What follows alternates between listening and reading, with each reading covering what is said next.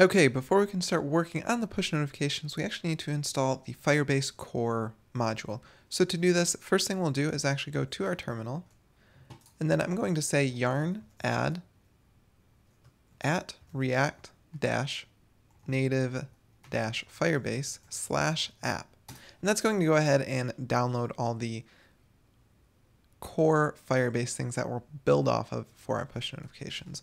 Once that's done, make sure you go ahead and actually install the pod dependencies, the CocoaPod dependencies. You can do that easily via npx pod install.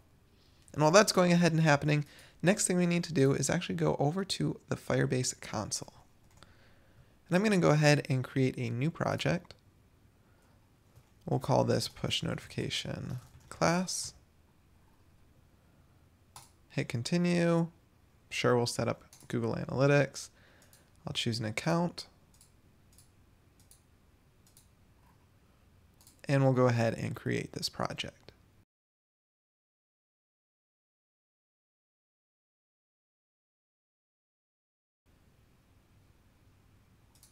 We'll hit continue.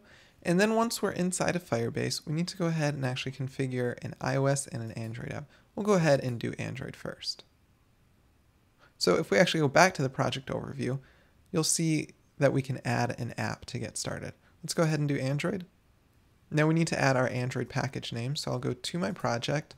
Then you want to go into your Android manifest, go into the main directory, and then our project name is going to be this com.pushNotificationDemo or whatever you have in your project. Then we can just give it a name, push notification class, and we'll register the app. And then you need to make sure you download this Google services.json. And then going back to your project, inside of your Android app directory, you want to go ahead and paste that file. So go ahead and drag it over, drop it into Android app directory, and then we've got this Google services.json. And each one of these is going to be unique to your project, so you need to go ahead and actually create a unique one for your app. Now we need to add a dependency to our build.gradle. So inside of Android, at the root level of Android, you'll see a build.gradle. And then inside of dependencies, you're going to want to add a new dependency. To do that, we'll say class path. It's going to equal com.google.gms Google-services 4.2.0. And that'll allow you to actually read this Google services JSON file. Okay, and then one final step before we move on is if you actually go into your Android app directory, you'll find another build.gradle in here. And just below this apply plugin com.android.application, we're going to say apply plugin com.google.gms.google-services. Okay, with that done, let's go ahead and check that we can actually build Android still.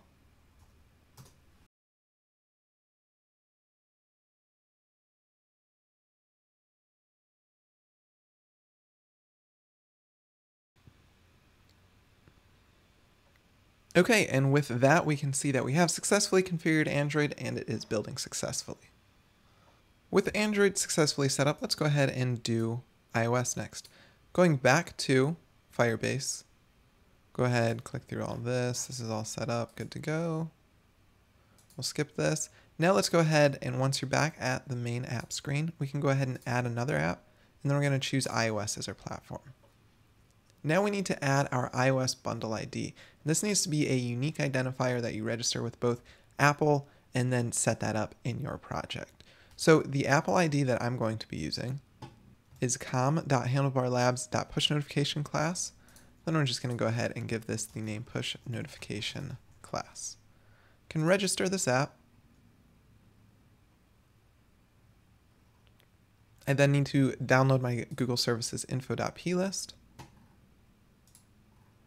And then let's go over and we actually need to open up this project in Xcode. So I'm going to say open iOS, then the project name .xc workspace. Okay, with that done, the first thing we need to do is actually set our bundle identifier to be what we're using with Firebase. So this case, com.handlebarlabs.pushNotification class. Now within Xcode, we need to go ahead and right click on our project and say add files to push notification demo. I'll go ahead and find the file, which is Google service-info.plist, and make sure copy items if needed is selected. And then I'll go ahead and press add. You should now see Google service-info.plist in your project. Next, again, inside of Xcode, we'll go into the push notification demo and open up our app-delegate.m.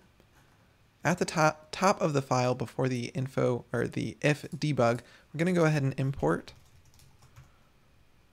Firebase.h.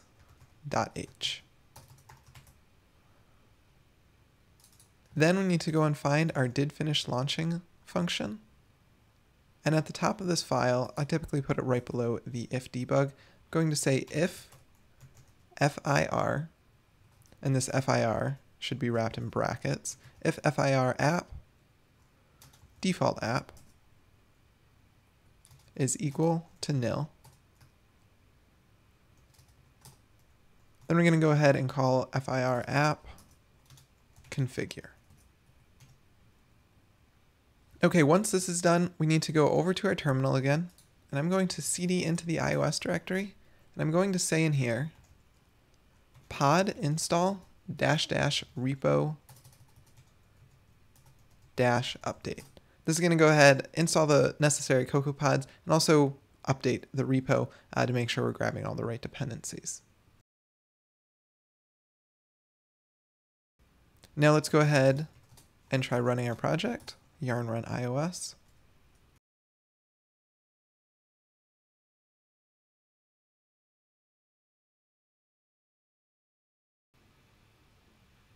And with that, our project is successfully set up on iOS and Android, so we can go ahead and move on. If you run into any issues, I'm going to have the link down to the official documentation below where they've got some miscellaneous debugging steps, or you can just follow along with the steps we just ran through in the video here.